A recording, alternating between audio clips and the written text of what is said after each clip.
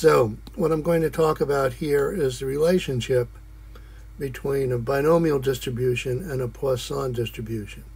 Now, this is a very important result in statistics or probability, and I think many of you may have covered this in your probability course. So what I'm going to go over here is a very quick discussion of it. I wouldn't consider this to be a complete, absolute, perfect, theoretical discussion of these properties. So it's just a matter of trying to convince you of the plausibility of the results. Now, first of all, binomial distribution is a situation where we might have an experiment that has two states, on or off, or 1 or 0, and then the problem is that if we do this experiment n times, what is the probability that k of those n times will be a 1 or a 0? And the binomial distribution is what describes that. So the binomial distribution typically can be written like this. We'll write the probability of k1s, let's say, is n choose k, is the binomial coefficient, p to the k, where p is the probability that any experiment gives us a 1, and then 1 minus p is the probability that the experiment gives us a 0. And it's 1 minus p to the k minus, or to the n minus k, sorry. So this is a probability out of n experiments of getting k1s. So as I said, p is the probability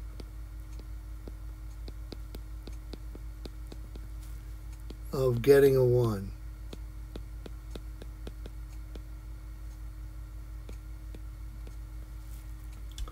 Okay, now the Poisson random variable is what happens typically in traffic flow. Poisson distribution is used to describe vehicle traffic on a highway. So, for example, suppose we're standing at a point on the road and we ask the question, in 1 minute, how many cars pass that point? Now, we're assuming that we have free traffic flow, not a traffic jam or any unusual situation. And so the answer to that question is that we get k cars.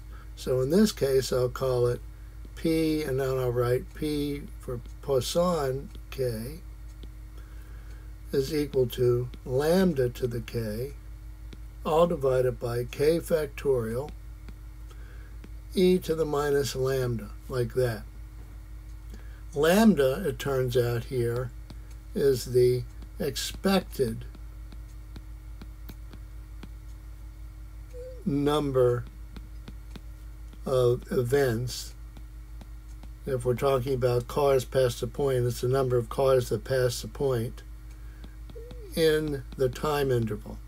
So if we're looking at 1 minute, then we say that lambda is the expected number of cars we hope to see in that 1 minute, and the actual number that we see could be larger or smaller, and the probability of seeing k cars is given by this right here. Now, up here, let me write this as probably B for probably binomial. So we have two probability distributions, the binomial and the Poisson. Now, it turns out that the Poisson is also really good at describing all kinds of network or traffic problems. So whether we're talking about vehicles past the point on a highway or packets arriving at a switch or a node, that's also described by Poisson distribution. And it's under fairly general circumstances. So we might say if we have an expected number of lambda packets arriving at a node in 1 second, the probability of getting k packets is given by this Poisson distribution here. Or if we're looking again at a communication channel and we have n users, let's say n is a large number, and we look at what's the expected number of users that try to send a message over a time interval, whether that's 1 second or 1 minute, that, it turns out, can also be explained using Poisson if the total number of users, n, is large. Now, typically, we might actually describe that using the binomial distribution. So we have n potential users, and we're looking at a time interval, let's say 1 minute, and we ask the question, what is the probability that k users try to send a message in that minute? And p is the probability that any one user tries to send a message. Then the Poisson distribution describes that messaging likelihood. However, it turns out that if n is large, and at the same time p here, okay, p is small, this p right here, then the probability can also be explained approximately, but a very accurate approximation usually, the probability can also be explained by the Poisson distribution. So what I want to show you right now is how the binomial distribution becomes the Poisson distribution in the limit as n is very large and p is small. So let me talk about that. Okay, so I'm going to begin here by writing down the probability for the binomial distribution pb of k. So, and that is n choose k. N is the total number of potential users. P to the k. P is the probability that someone is trying to send a message. 1 minus p to the n minus k. Okay. Now, I can rewrite this, and I'm going to rewrite it by using, I'm going to say that p, I'm going to define to be lambda over n. So this is a definition. Okay, and I'm not, lambda is just a constant. N is the total number of users.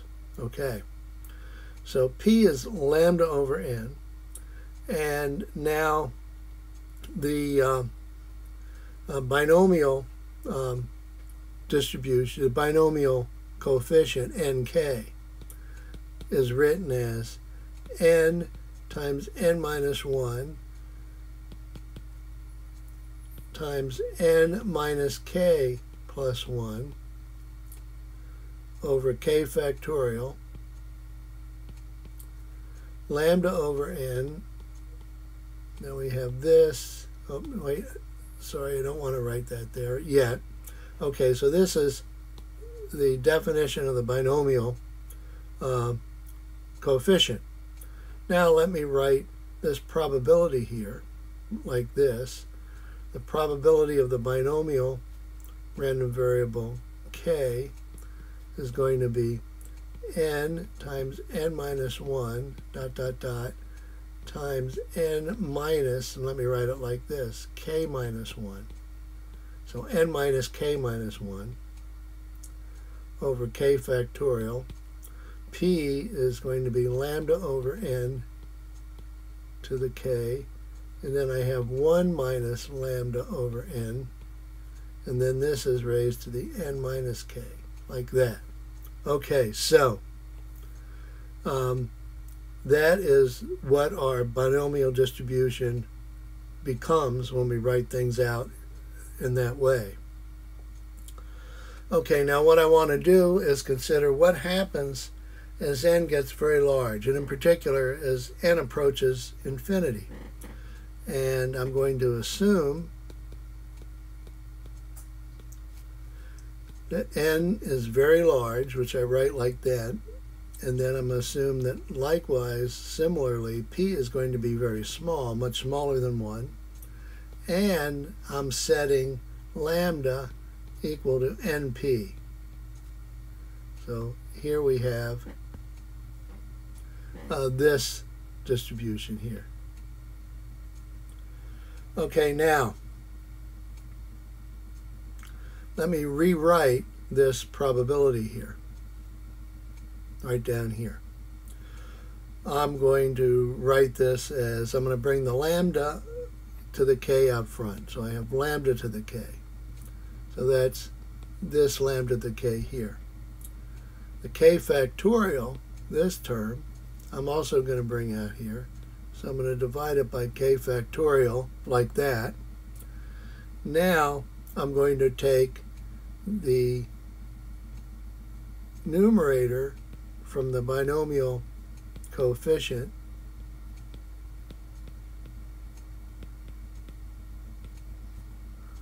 write it like this.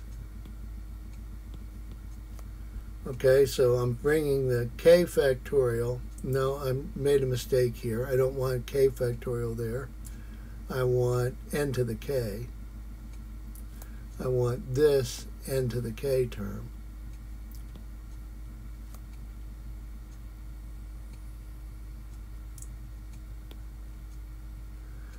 N to the k there. So n times n minus 1, okay, in the numerator, n to the k in the denominator.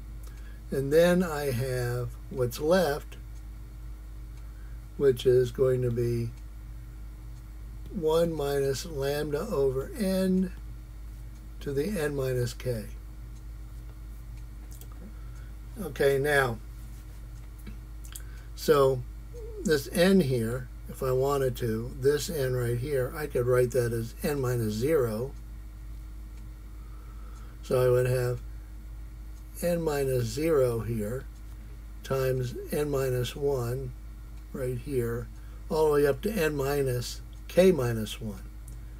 So that's k terms in that numerator. So I can rewrite this as follows.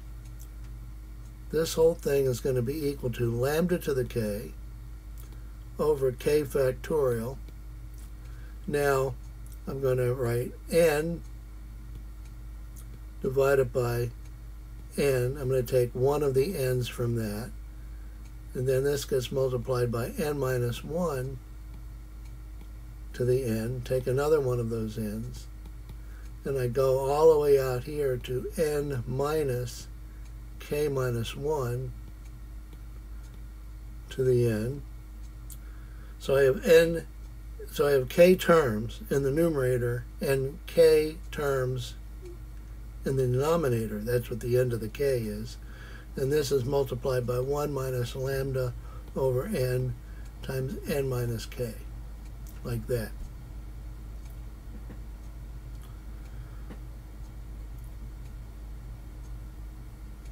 Okay, now let's rewrite this up as follows then. Just slight rearrangement. I'm going to write this as lambda to the k over k factorial, and then this is going to get multiplied by n over n times n minus 1 over n times n minus k plus 1, rewriting that numerator back to its original form, over n. And then this is going to get multiplied by 1 minus lambda over n to the n minus k. So here we've got this. Okay, now, what happens here as n gets large? Well, there's no n whatsoever in that first term. So let me say as n goes to infinity. The question is, what happens here? So as n goes to infinity, I have equals lambda to the k over k factorial. And as n gets really large, and k is fixed, k isn't getting large, so every term here approaches 1 in the limit. Okay, every term approaches n over n in the limit as n goes to infinity. So, in fact, except for the first term, every term is just a tad bit smaller than 1. But what I'm going to do then is I'm going to look at this as being 1 times 1 times 1 all the way out. So this is just going to be 1 to the k, 1 to the k. And then we have this term right here, which is 1 minus lambda over n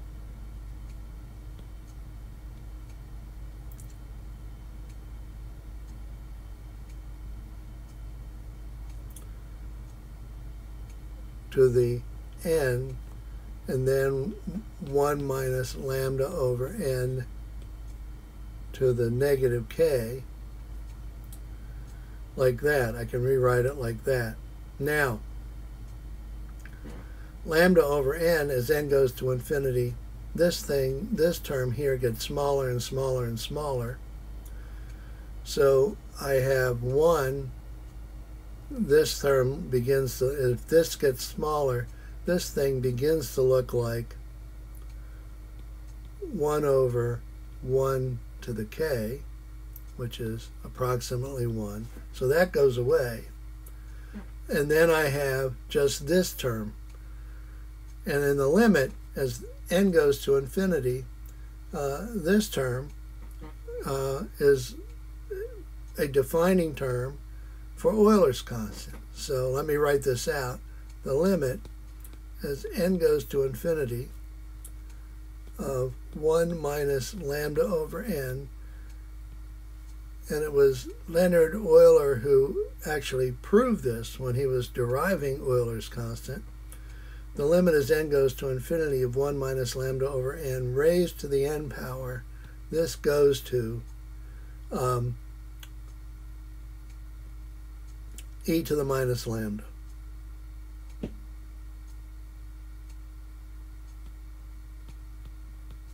That's proven by Leonhard Euler. I'm not going to prove it here. So now, what do I have? I have this thing here, 1 to the k. I have this thing here, this goes to 1. And this thing here goes to Euler's constant. So, in the limit, then, as n gets large, this thing looks like lambda over k factorial e to the minus lambda. And this is the Poisson distribution.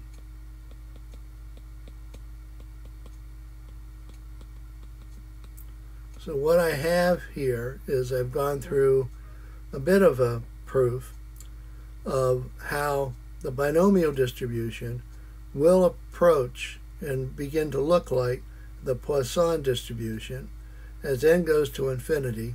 And then the assumption is that p, the probability here, p is also going to be small, which is, remember, the relationship here.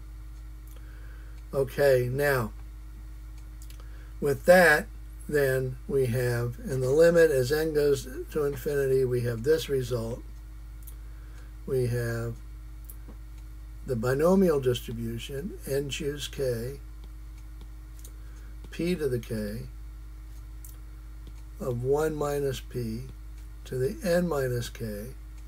This thing goes to lambda to the k over k factorial e to the minus lambda, where we have taken lambda equal np, like that. Okay, so in the limit as n goes to infinity, this is what we get. So this is a verification here that the binomial distribution approaches the Poisson distribution as the number of users gets large. And this is used, if you look in the book, this is used in the discussion of the collisions that occur in the Aloha protocol. Okay, now, so until next time.